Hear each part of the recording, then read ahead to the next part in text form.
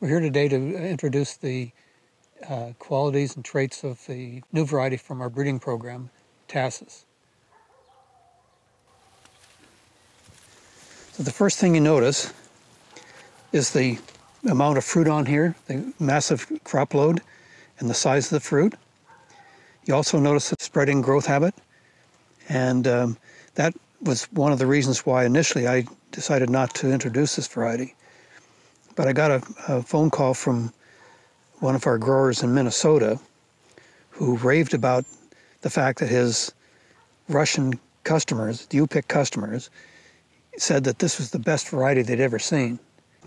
I'd like to show comparison with other varieties. This one here is Ben Lomond. Fruit size small, crop is moderate.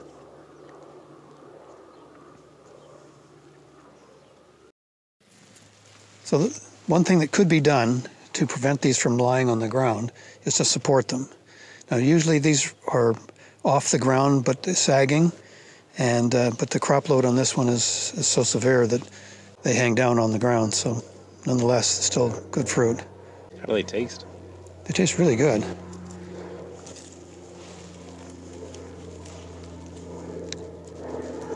Oh, they're good, really good.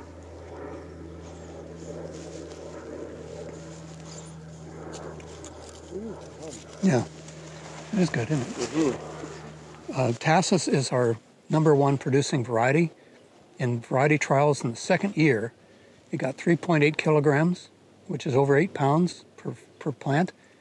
And they normally reach maturity in the third year.